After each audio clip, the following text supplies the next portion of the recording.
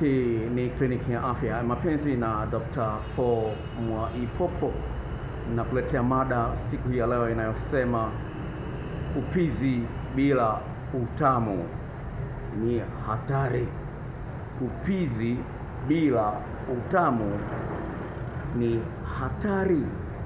Msikilizaji, nafanya tafiti mbalimbali juu ya mahusiano ya kimapenzi na kwa nini mahusiano ya kimapenzi yanalegalega, na nimekutana na jambo jipya ambalo ningependa nikushirikishe siku hii ya leo. Ni jambo jipya lakini la muhimu sana kuliko kawaida.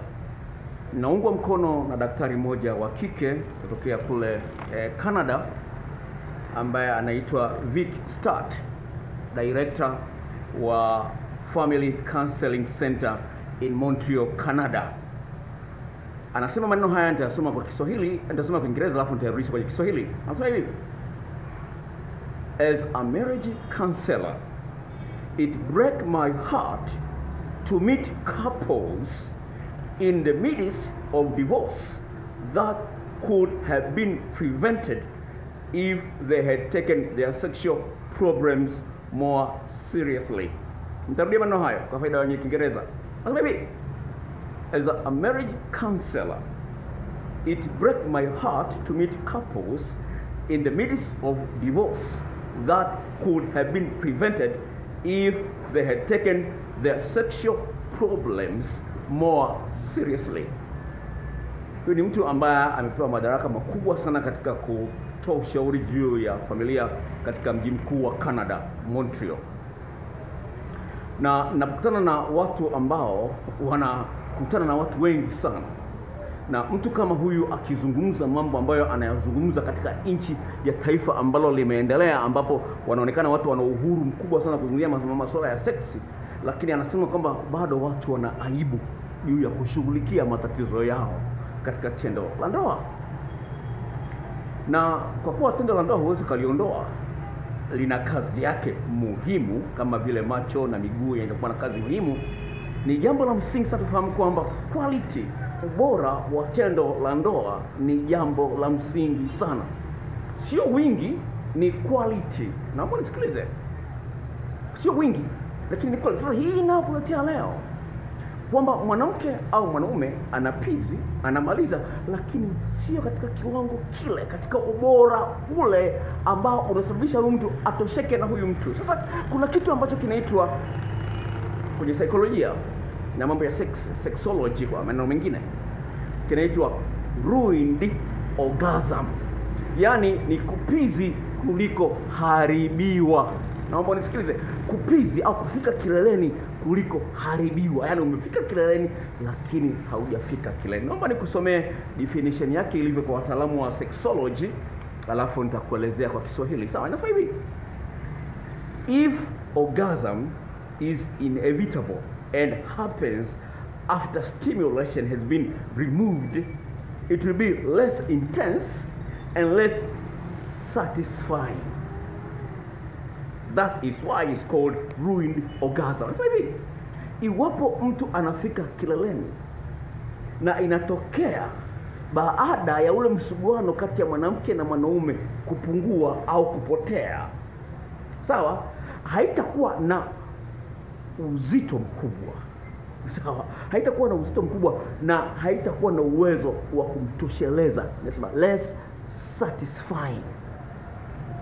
Sasa unashangaa kwa nini mwanamke ana mume mzuri, ana mume anamfikisha kileleni, lakini bado anafika kileleni. Unakuta mwanamke sema nampa tendo la ndoa mume wangu kila siku, lakini anachepuka.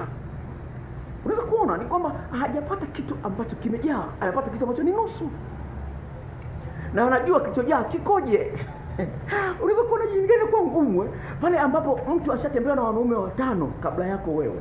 Mtu ashatembea na wanawake 7 kabla yako wewe. Anajua kufika kileleni kuliko jaa kukoje na kufika kileleni kuliko nusu kukoje. Sasa hii inaleta shida kwenye ndoa. Mtu anashindwa kujielewa kwa nini natamani wanawake wengine wakati na mke. Kwa nini natamani wanaume wengine wakati nina mume na mume wangu anajitahidi. Anashangaa. Sasa ni jambo la msingi uweze kuelewa kwamba kama kwenye mahusiano ya kimahaba una kazi kubwa ya kujaza ufikaji kileleni wa mpenzi wako. Naomba kusomea statement nyingine. Sawa. Sawa, hii nimetafsiri moja kwa moja. Sasa katika njia ya kufanya mapenzi iitwayo BDSM, inahusiana na kuminyana sana, kumizana kidogo, sawa? Katika njia ya kufanya mapenzi iitwayo BDSM, kwa wale ambao wanafahamu Kiingereza iangalie BDSM, iangalie kwenye Google. Ni njia ya mmoja kufanya makusudi ili mwenzie asifike kileleni kwa mshindo mkubwa. Lengo lake ni kwamba yeye kama bosi afikishe kileleni kwanza, yeye ndipo aanze kuangalia jinsi gani atakafikisha mwingine. Hiyo inaitwa BDSM. Yaani kuna mwingine anaitwa dominant, mwingine anaitwa submissive.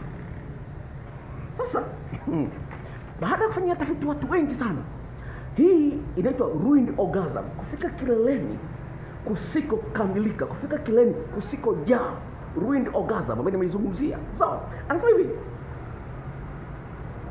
orgasm are best when stimulation continues throughout the entire orgasm. Anasema hivi, kufika kileleni kuna utamu mkubwa wa kutosha pale ambapo watu wanafanya mapenzi, yaani ule msuguano unaendelea wakati mtu bado anaendelea na pizi. Ule msuguano unaendelea kwa kiwango kile ikiwezekana kiongezeke. Anasema sasa yule ambaye ameshindwa kudumisha msuguano wakati ana pizi wa kutosha, msuguano sahihi. Sawa, inasema hivi, it leaves you wanting more, you ache for normal orgasm. Anasema hivi, unapokuwa mtu amefika kileleni lakini amefika kileleni nusu. Anasema inakuacha unahitaji zaidi. Sawa? Au anasema kiasi ambacho unakuwa mbele unaumia kwa sababu unataka kitu zaidi lakini hakipo. Unaweza kuona jinsi gani. Nimepata testimony nyingi kwa kina dada ambao wamechukua video yangu ile ya jinsi ya kubana uume kwa kutumia uke au kukumbatia uume kwa kutumia uke. Nimepata testimony nyingi sana, na sio peke yake. Ile style ya kufanyia masaji wanaume na mwanamke kumfanyia masaji mwanamke, ile style ya mwanaume kutumia kidole chake kugusa eneo ambalo liko ndani ya uke inaitwa G-spot. Nimepata feedback nyingi sana nzuri. Lakini kwa nini nimeleta mada hii leo? Nimeleta mada hii ili kuweza kusaidia kwamba wewe unaojiona kwamba ni mwanaume toshelevu kwa mkeo, wewe ambaye unaona kwamba ni mwanamke toshelevu kwa mumeo, fikiria upya, think again. Unatengeneza hatari ambayo hujui ukubwa wake. Naomba nisikilize. Ni mwanaume na nafanya mapenzi mara kwa mara, kwa hiyo najua what I'm talking about. Kwa hiyo hilo swala la ruined orgasm nimeshakutana nalo, lakini nilikuwa sijui jina lake. Nilikuwa nimeshakutana nalo, lakini nilikuwa sijui jina lake. Najua ikoje.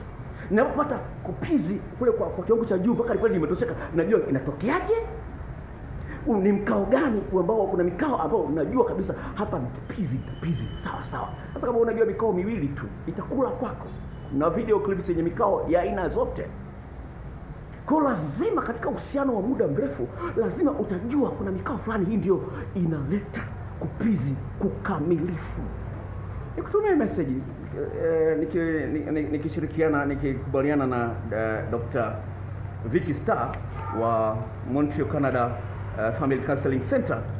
Anasema kwamba ndoa nyingi zingeokolewa iwapo wangekuwa wanachukulia seriously issue swala hili la tendo la ndoa.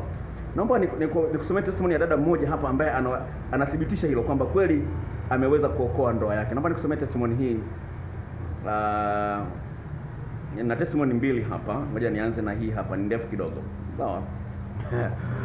Kuna testimony ndefu hapa, nimeshatai kidogo huyu dada. Sawa? Ngoja nikusomee testimony. Nasema hivi. Habari dokta, nashukuru kwa kazi yako nzuri na nakupongeza kwa kazi nzuri ya ushauri unaoifanya hapa YouTube. Kwa kweli nilifuata zile video clips ambazo nitumia na majarida ya jinsi ya kufanya urafiki na uume wa mwanaume na kuyafanyia kazi. Yaani ni mambo ya kushangaza dokta. Huyu mwanaume alikuwa hata kunigusa hataki. Tumedumu kwenye ndoa miaka 10 sasa na tuna watoto wawili. Nilikuwa najiuliza tatizo ni nini? Kwa kuwa mwanzo tulipendana na alikuwa akifurahia penzi langu. Kumbe ni uzembe wangu mwenyewe. Siku hizi nampa hayo mambo matamu ya kutoka kwenye video clips zako na majarida. Anasema sasa umerudi kama ulivyokuwa wakati tunaanza mapenzi, na ndivyo ninavyohitaji tuendelee. Wanaume dokta, ni wasiri sana ukibadilika na kuwa unaboa hawakuambii, lakini ukifanya mabadiliko matamu anakuambia. Kwa mara ya kwanza katika maisha yangu nimepizi kwa kutoa maji mengi yanayoruka kabisa, na yeye amefurahia kuona hilo. Dokta, hongera sana na Mungu akupe maisha marefu. Hiyo ni testimony kwa dada mmoja. Nikupe dada mwingine hapa ambaye anasema kwamba hatatoa machozi tena. Huyu dada amenipa kitu kikali sana. Message zake ziko ndefu kidogo. Nimechat naye kwa muda mrefu sana, kidogo. Kwa hiyo niangalie ipi ambayo of course inakwenda sana mbamba na ninachotaka kusema. Sawa, lazima nizipitie kidogo. Niangalie ipi ambayo nianze na moja, za juu niziache.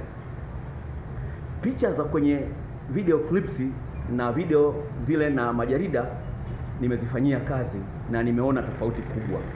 Mume wangu anapenda sana mikao ya mimi kuwa juu yake. Kabla sijaona zile video clips zako nilikuwa naogopa hata asipendekeze mkao huo, kwa sababu nilikuwa sijui nikaaje juu ya mwanaume. Nashukuru video clips hizo ulizonitumia. Sasa hivi mimi mwenyewe nahimiza nikae juu, maana najua cha kufanya, na nimemwezesha mume wangu kupizi kwa kelele nikiwa juu. Asante na ubarikiwe.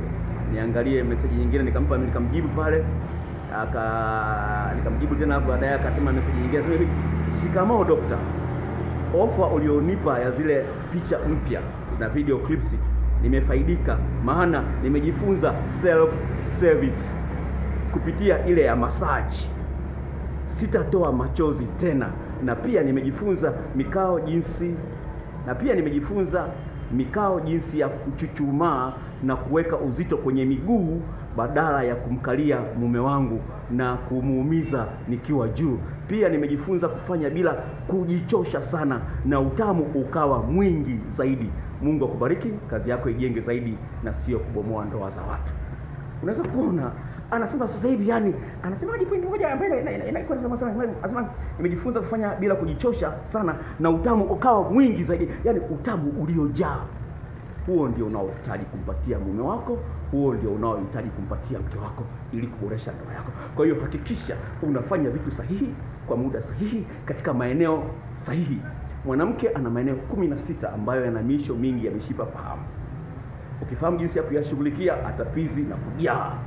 Mwanaume ana maeneo 12 katika mwili wake ambayo yana miisho mingi ya mishipa ya fahamu. Ufahamu jinsi ya kuyashughulikia maeneo hayo ili apizi kwa mshindo mkubwa, sio apizi nusu. Hii ni kliniki ya afya mapenzi. Kama unataka kuagizia hizo video, agizia leo. Nitakutumia kwa njia ya Gmail, sio ya WhatsApp. Kwenye WhatsApp naweza nikakutumia siwezi kutumia kwenye WhatsApp kwa sababu ni MB karibia 8,000. Sawa, haziwezi kupanda kwenye WhatsApp kirahisi. Kwa hiyo nakutumia kwa njia ya Gmail. Kama hujui Gmail, ingia Play Store kwenye simu yako. Ukishatoka kwenye simu yako kwenye Play Store utakutana na vitufe vingi. Kile ambacho kimeandikwa Google Play kiangalie vizuri. Nyuma ile G ya Google, ile inaanzia kuandika Google G, kuna mistari mitatu pale. Bofya, itatokea anwani ambayo ulifungulia WhatsApp. Nitumie kwenye namba ifuatayo. Na iwapo kama utakuwa hujaona message kwenye email yako hiyo, kuna eneo lingine ambalo linaweza kuwa zinaenda kwenda moja kwa moja, linaitwa drive ya hiyo email yako ya Gmail. Kwa hiyo unaweza kupata kwenye drive yako vile vile. Kwa hiyo usipanic unapokuwa hujaziona, nenda kwenye drive. Namba ya simu ni hii ifuatayo: 0754 03 99 94 0754 03 9994. Nitakuandikia hapo chini mtazamaji, utaweza kuchukua kwa urahisi. Na kwa wale ambao wanaangalia video hii kwa mara ya kwanza, tafadhali, hii channel ina video zaidi ya 500. Sawa, jisajili. Video nyingine zinakuja. Sawa, jisajili. Kuna kibox chekundu pale kimeandikwa kwa maandishi meupe subscribe. Bofya pale, utapewa maelekezo kwa njia ya simu, utapewa ujumbe juu ya video mpya inayokuja. Na ukitaka kujifunza mambo mbalimbali, chukua jina ambalo linabeba channel hii, Paul Mwaipopo, iandike kwenye eneo lile la search box, bofya, zitakuja mada mbalimbali ambazo zitakusaidia katika mahusiano yako. Hii ni kliniki ya afya mapenzi. Nakutakia maisha mema.